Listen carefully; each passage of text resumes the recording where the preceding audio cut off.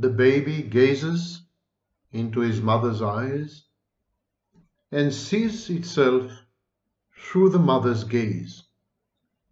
This loving exchange of visual cues gradually creates in the child what we call object constancy. The child generates an internal representation of the mother, which remains with him forever, ensconced and embedded in his mind as an internal object.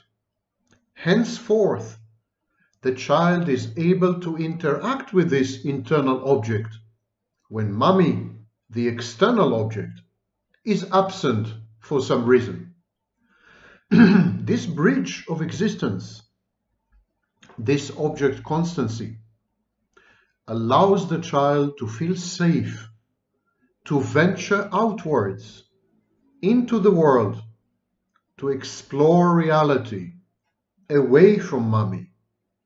Mother becomes a safe base inside his head and outside, a loving, non-punitive, accepting mother, a mother who encourages the child to develop autonomy, independence, and self-efficacy, is a good enough mother. And such a child is able to separate from her safely, knowing that it will not be punished for this transgression of walking away from mother. This child is able to separate, and in due time, after a lot of friction with reality, after a lot of pain and many losses, the child emerges, becomes an individual. And this is the process known as separation, individuation. Various scholars, starting with Margaret Mahler, through others, and up to Severino in the 1970s and 80s, many of them describe this process of separation, individuation, as exclusively something that happens in childhood, an infantile process. And I beg to differ, as I usually do, because my name is Sam Vaknin, and I'm the author of Malignant Self-Love, Narcissism Revisited, and I'm also, to the chagrin of many, a professor of psychology. Today we are going to discuss the 3 separation individuation processes throughout life, and how each and every process of separation individuation creates a new self-state, so that ultimately you emerge through these processes.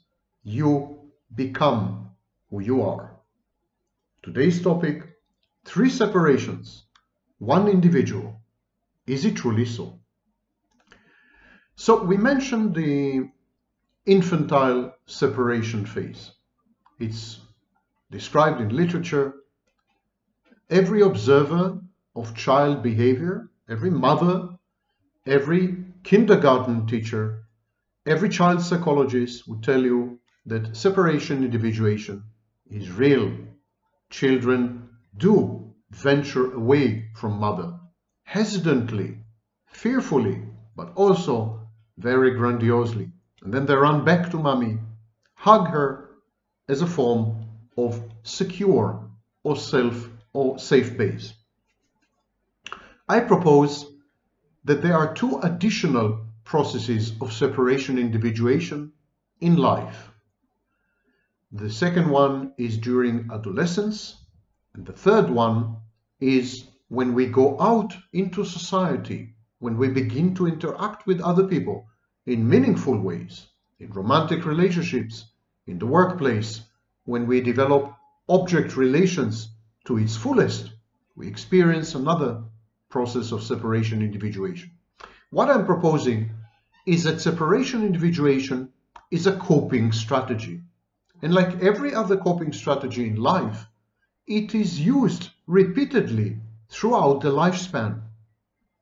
We tend to develop ego defenses, other psychological defense mechanisms, coping strategies, early on in life, attachment style, everything starts in the formative years, 0 to 6, when mother is the preeminent and predominant figure. And so during these years, we also acquire the skill of separating, individuating, and becoming. And this skill never becomes obsolete. We keep using it throughout life. When we reach puberty, which is the biological equivalent of adolescence, and then we become adolescents in the psychological sense, we wish to separate from parental figures. We wish to become individuals, divided from other people. The formation of identity, gender identity, the distinguishing yourself from other people, negative identity formation, they're all very critical in adolescence. Adolescents spend an inordinate amount of time on branding themselves, rendering themselves differentiated or distinct or separate from others. And so the process of separation is very pronounced in adolescence. And when it is unimpeded, it leads to the formation of a self-state. Similarly, when we go out to society, when we begin to interact with other people, when we begin to apprehend that other people are totally separate entities, that we can't control them, that they are unpredictable, that they encompass and embody and reify internal processes, and we have no access to these processes. We have very limited information about what's happening. When we fully grasp that other people have their own wishes and hopes and dreams and fears and priorities and preferences, when, in other words, we begin to regard other people as external objects, we develop object relations. But in order to not be enmeshed, to not be engulfed, to not be consumed by other people, we set boundaries. This process of boundary setting in social circles, in romantic and intimate relationships, in the workplace, this boundary setting is separation. We separate ourselves from other people, thereby creating a self-state, becoming an individual. So 3 separation individuation processes. As children, between the ages of 18 months and 24 months, when we separate from the overtowering, perfect godlike image of mother, the imago, and the real figure, the external object of mother, take on the world and become, in a way, an individual that creates a self-state. Then in adolescence, we reject our parental figures. We become someone who is not a parental figure. That's a second phase of separation. This creates another self-state. Then when we take on society, when we integrate ourselves in relationships, interpersonal relationships with other people, that creates another phase of separation, boundary setting and individuation, and another self-state. So each separation individuation phase leads to the formation of a self-state. The 3 self-states are the autonomous self-state, which is created in the infantile separation individuation phase, the peer self-state, which is created during adolescence, where the main group of reference, the main reference group, is one's peers, and the social self-state, which is formed when object relations ripen. And so these are the 3 self-states. But the process of separation individuation, each one of the 3, is sometimes obstructed, sometimes impeded. Sometimes the process of separation individuation is never completed properly. In the infantile separation individuation phase, if one has a dead mother, if the child has a dead mother, separation individuation would be hindered and would never be completed. Now, to remind you, a dead mother, Andre Green's coinage in 1978, doesn't refer to a physically dead mother. It refers to an emotionally dead mother, a selfish mother, a narcissistic mother, an absent mother, a mother who is unable to fulfill her roles as a good enough mother, roles which include liberating the child, frustrating the child in a benign way, allowing the child to fly away. And so a dead mother is simply not there. Or she leverages the child. She uses and abuses the child as an instrument, as a substitute for an intimate partner, emotional incest. Or parentifies the child, forces the child to perform parental roles. A dead mother impedes, obstructs, and destroys the first phase of separation individuation, the infantile phase. During adolescence, if the child or the adolescent has strict parents, disciplinarian, uncompromising, inflexible, sadistic parents who are strict and who do not allow the adolescent to develop fully via interactions with peers and adventures in real world, parents who are overprotective or, on the other hand, utterly neglectful, parents who are incapable of loving or attaching or at least demonstrating love and attachment. These kind of parents during adolescence interfere with the proper separation individuation of the adolescent and render the whole process disrupted. This is the second impediment to the second phase of separation individuation.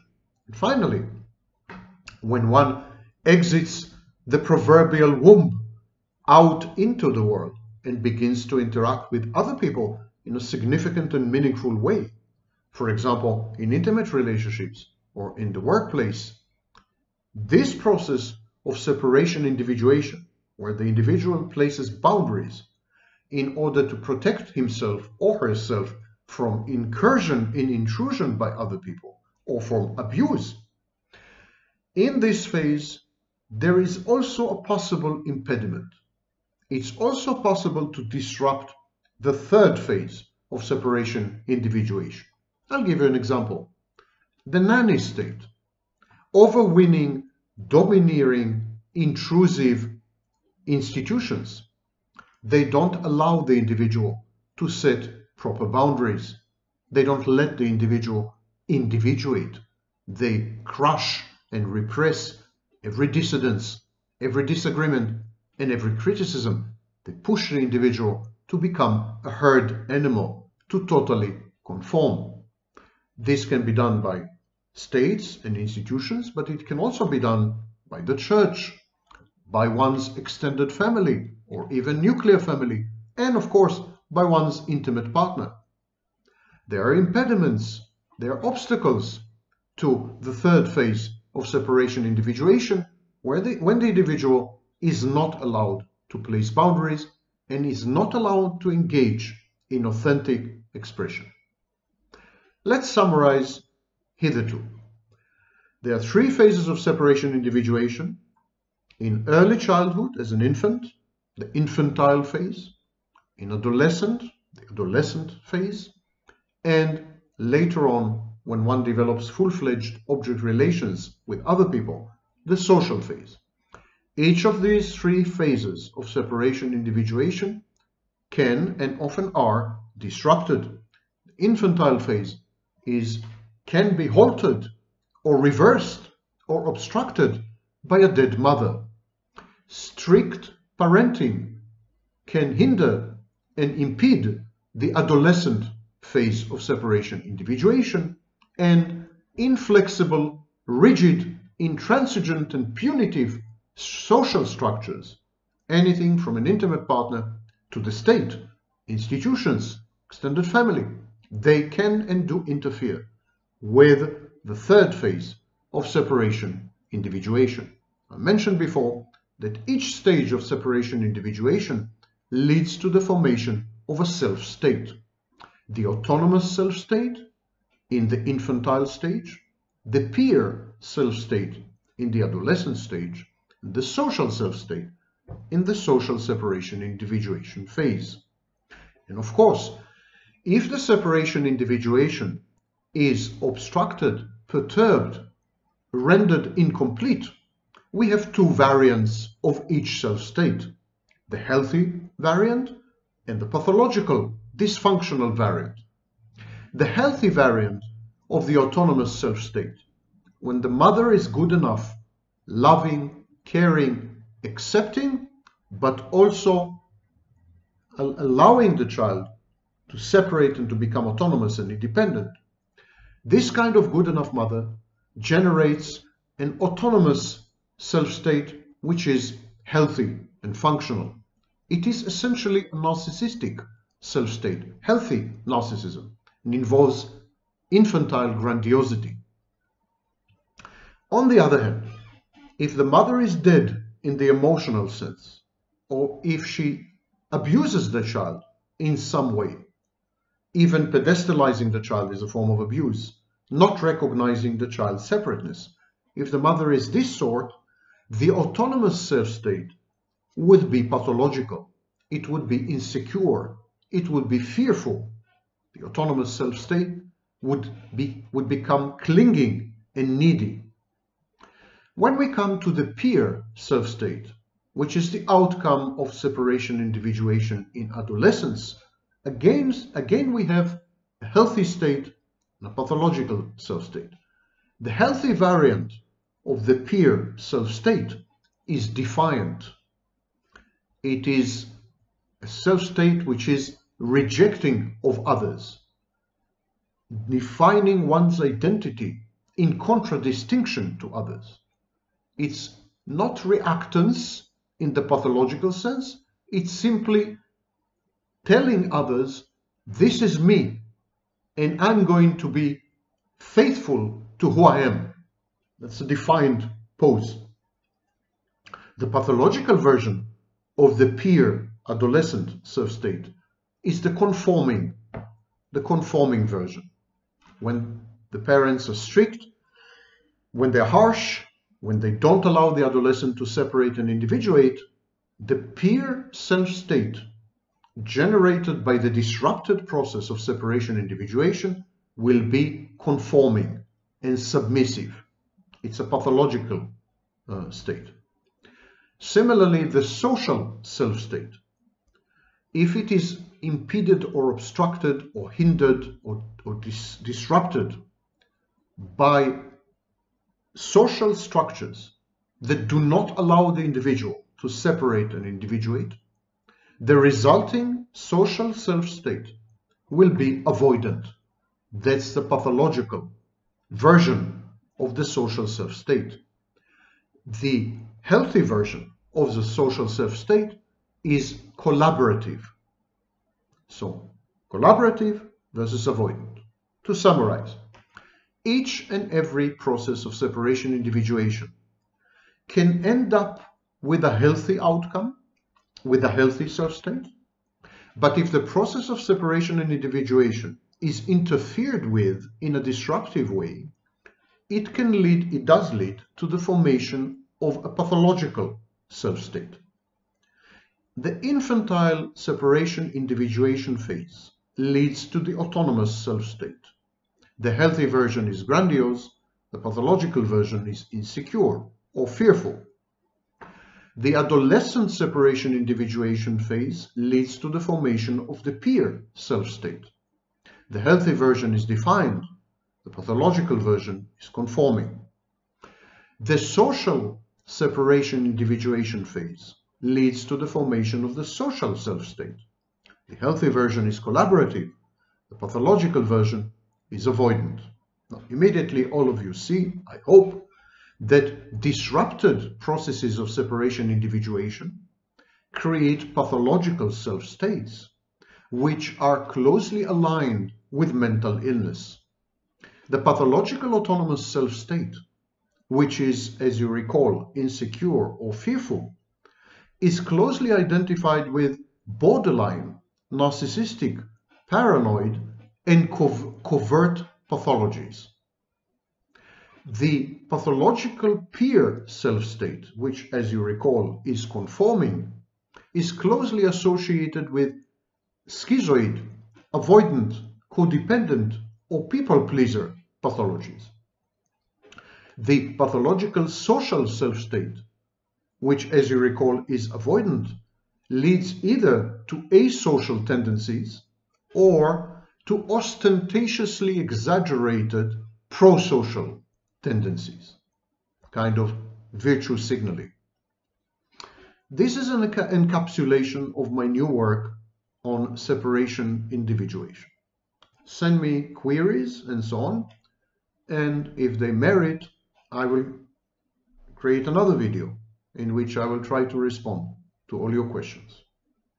Now you can separate from me, but don't dare to become individuals and don't dare to separate for long.